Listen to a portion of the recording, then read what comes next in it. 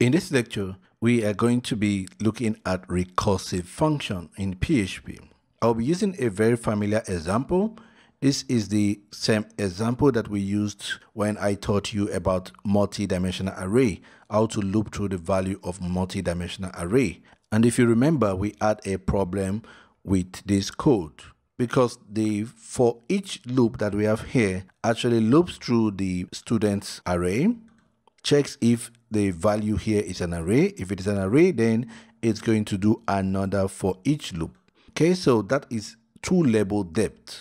But here we have an array, it's called collection, and then one of the element of collection is also an array. So this can actually continue and continue like that. Another element of this element could also be an array. So in order to solve this, let me show you the output again so that you see. See here, notice array to string conversion on line 17. And then I told you I was going to show you how to solve this problem.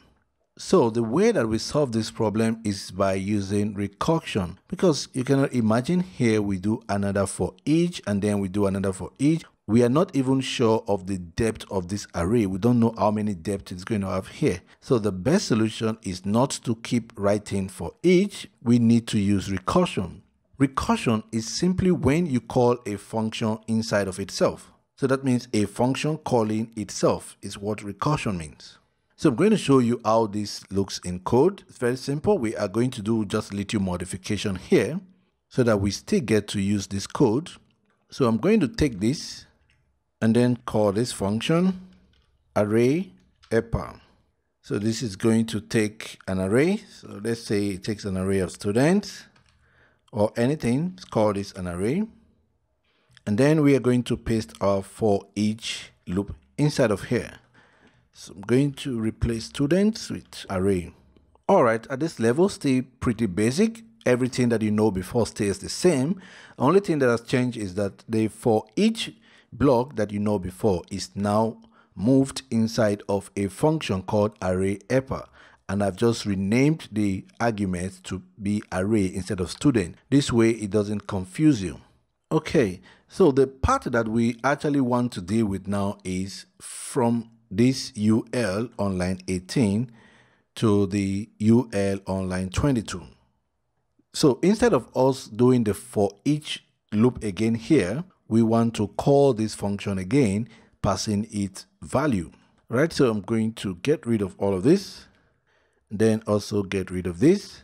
We're just going to say array EPA and then pass it value.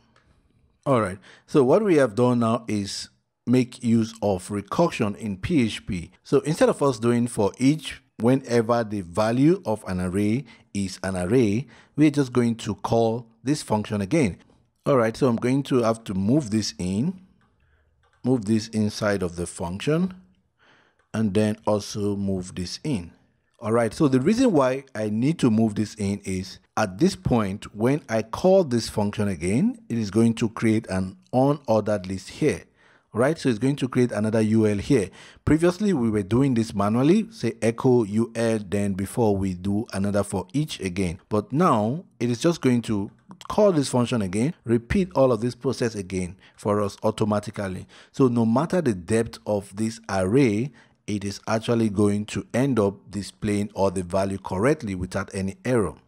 All right, so now that we have defined our function array EPA, and then we are calling this function inside of itself, which is called recursion, we're going to go over to our template, and here inside of this PHP block, we're just going to call that function and then pass it the student array. All right, so let's refresh again. Then notice we are trying to solve this. Okay, so when we do a refresh, it says undefined variable students inside of our template. All right, so let's go over to the code and see.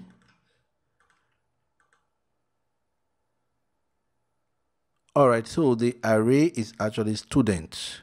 So we can come here and say student. Let's refresh again, see. All right, so now we are actually able to loop through that multi-dimensional array and display all the values correctly. So no matter the depth of this array students, Using this recursive function, we can actually loop through it continuously until it reads all the values inside of the array. To wrap up this lecture, we are going to create another function which is going to flatten an array depending on how we want to flatten the array. So which means we're going to take an array, instead of displaying it as an unordered list, we're just going to display it maybe as a comma separated list, or separate each of the value in a new line. I don't know, depending. So let's see how we're going to write this simple function.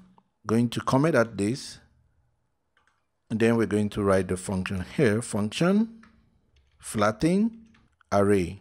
So this is going to take one argument, which is going to be an array, and then we're going to loop through it for each array, to say as attribute and then the value.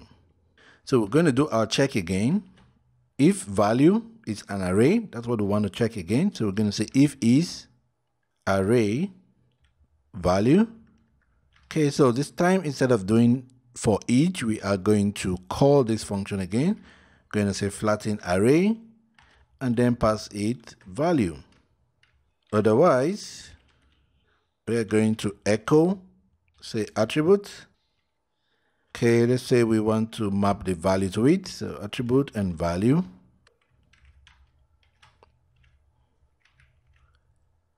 So here, depending on how you want to display this value, you can put a line break here, or you can just put a comma. So depending on how you want to display this value. But the end result is that we are able to flatten this multi-dimensional array, all right, to any level that we want. If you want it to become just a normal string separated by comma, you can go ahead and do that. All right, so what we need to do now is to call this function inside of our template. Create a new line here, and then I'm going to call the function flatten array. I'm going to comment at this function, and then let's do a refresh. Right, so now we have name, John Doe, course software engineering, age 34, grade. All right, so we see that the array has been flattened. So if we do not want to display the attributes, so all we need to do is come here and just remove this. So at the end of the day, what we get will just be the values. But if you want this in a separate line, so what you can do is put a B arrow here. So if we do a refresh now, you can have them all on different lines. All right, so that will be all for this lecture. I'll see you in the next lecture.